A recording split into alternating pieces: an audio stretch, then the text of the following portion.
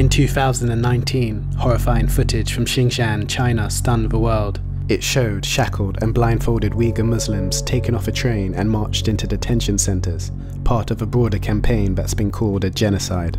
The guards put a helmet on my shaved head. Each time I was electrocuted, my whole body would shake. In an effort to keep the Uyghurs under constant watch, China transformed the province into one of the most heavily surveilled parts of the world. Every Uyghur over 12 years old is forced to surrender their biometric data, including voice, blood, DNA samples, and iris scans. Now, China's surveillance state is going global. Chinese-based companies have sold their sophisticated technologies to over 80 countries. These systems make it easier for autocrats to spy on their populations. It's giving them an unprecedented level of control when it comes to the choices, communications, and private transactions that citizens are making. In Uganda, tech from Chinese companies like Huawei is allegedly used to spy on government opposition figures. Have been put under 24-hour surveillance. All our phones are hacked. And even in London, which is the third most surveilled city in the world, half of its councils use camera systems from companies linked to the abuse of Uyghurs. In the UK, there's an estimated 4 to 6 million CCTV cameras. More governments are moving towards the Chinese model of censorship and automated surveillance. China is a prototype of what the 21st century digital authoritarianism is. An unregulated global industry of spyware is providing cheap spying tools to dictators. Spyware from Israel's NSO group was used to hack and monitor the family of murdered Saudi journalist Jamal Khashoggi. As the Winter Olympics kick off in Beijing, visiting foreign athletes have been warned not to speak out. In November, tennis star Peng Shuai disappeared for weeks after she accused a Chinese official of sexual assault. When she reappeared, she denied the claim. I have never spoken or written about anyone sexually assaulting me. China is an example of the future in the democratic world if we don't constrain surveillance technologies now. So how are surveillance technologies exported from China being used to spread repression around the world? In these centers, what they are doing is exactly what we read in George Orwell's novel 1984. And as spyware and the surveillance state goes global, can we trust those who are watching us from behind the camera?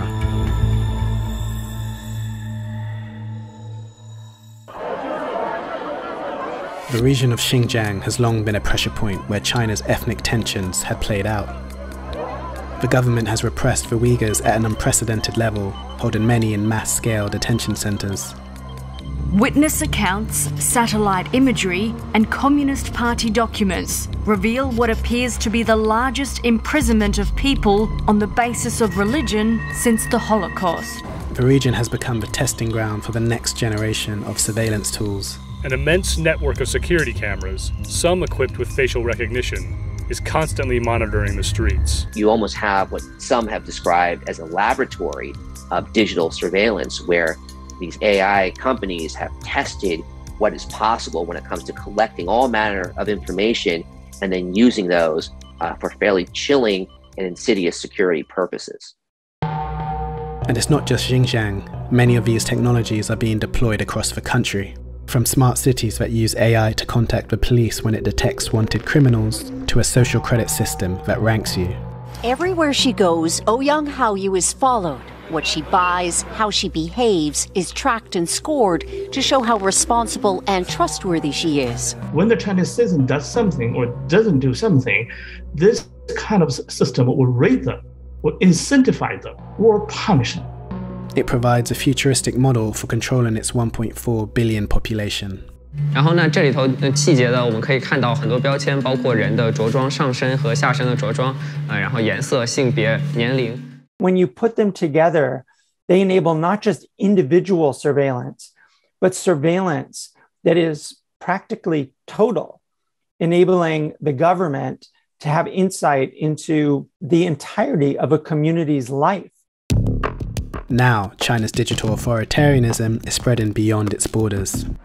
In the past 2 decades, Chinese companies like Huawei and Hikvision have sold camera surveillance systems to dozens of countries, many of which have poor human rights records. They all have something in common. They govern like autocrats. These leaders are rising in an age where technology can make their lives much easier. China is not the only country whose companies are selling this technology. But what we do find is that in certain countries, Chinese companies have been very aggressive in terms of trying to introduce authorities to facial recognition, to building surveillance networks that can enhance the ability of security services to watch citizens. Some countries are offered Chinese loans to pay for these systems. It also secures a diplomatic relationship. And the surveillance cameras and go with that kind of technical infrastructure power, creating certain dependency in those societies that Chinese government can further exert influence, and including making them in debt. While there are legitimate reasons for surveillance, the fear is that they will be used to monitor and repress dissent. The problem is that once governments get access to the tools of surveillance, they can use them often to surveil journalists or activists or those simply who are criticizing government. That can very easily constitute a form of a human rights violation. In Zambia and Uganda, Huawei technicians have allegedly used cell phone data to help governments spy on political opponents. Tapping communication is done by government security agencies, and they work hand in hand with Huawei. Huawei rejects the claims, but many still have questions. You're giving enhanced tools to those regimes and their security services, and so the natural question or result could be an even greater propensity for abuse against their citizens. There's a fear that China is not just spreading its technology, but its methods. The idea that a set of values like this are making their way and are diffusing to other markets, I think should be concerning for those who care about human rights around the world.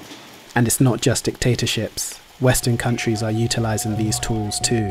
Numerous cities like London still employ surveillance systems from Chinese companies Hikvision and Dahua that are linked to the abuse of Uyghurs. Those surveillance tools that are widely used in Western world were created by the Chinese companies. They were tested on my people, and my people suffered for it. Some governments, such as the US and UK, have placed major restrictions on Huawei and ZTE technology, concerned that they may assist Beijing with intelligence gathering. The best way to secure our networks is for operators to stop using new affected Huawei equipment to build the UK's future 5G networks. Chinese-based companies are required by law to hand data over if requested by authorities. It's a total black box. You have no idea what's being collected, how it's being used, and what's going to be the outcome from it.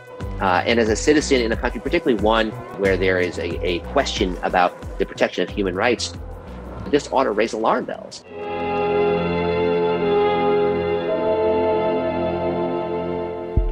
In previous eras, spying relied on an army of secret state operatives.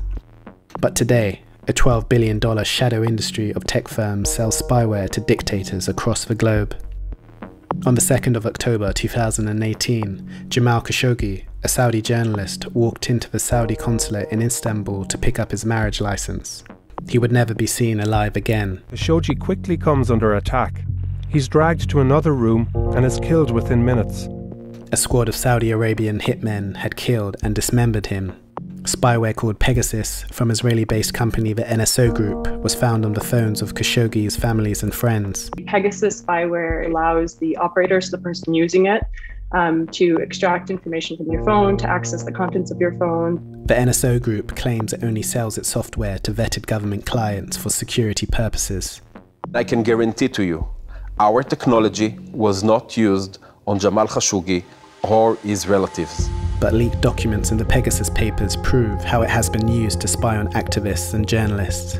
It's an interesting and very powerful example of transnational oppression, how state actors are now reaching outside their borders to persecute and pursue individuals that they want to silence who are outside their jurisdiction. This is a global problem.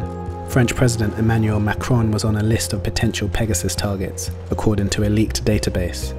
And the Rwandan government has used the spyware to target the family of activist Paul Rusesabagina, known for his portrayal in the film Hotel Rwanda. There's this notion that privacy is like luxury, right? But in countries in Latin America, in Africa, in many places in the world, being surveilled can also facilitate being murdered, being kidnapped, being exiled, imprisoned. This is a growing industry, and the lack of transparency makes it nearly impossible to regulate. There's no mechanism right now to really hold, for example, a state to account when they authorize the sale of this technology to another country. It's an industry that operates in the shadows, and they're often providing their technologies to clients, to governments, to intelligence agencies, to public security agencies that themselves want to operate in the shadows. There's a lot of money in this, and so there's great incentive for companies to be in this space. There's no question about that, but it's dirty money. Several countries, including the United States and Canada, have declared a diplomatic boycott of Beijing's Winter Olympics. We cannot proceed that there's nothing wrong with having the Olympics in a country that is engaged in genocide and perpetrating human rights abuses. Around the world, many are finally reckoning with these new tools of repression. There's way more transparency around arms, around the sale and transfer of weapons. I think we have a better sense of how dangerous weapons proliferation is, but less of a sense of how dangerous cyber weapon proliferation is. Many say a more unified approach is needed before it's too late. And so if we don't constrain these tools now, we face a future in which governments can abuse them relatively easily in both authoritarian and democratic societies. My worst fear is that those violations of rights, those surveillance tools will no longer bother the world anymore because it's built into their homes and they're used to it.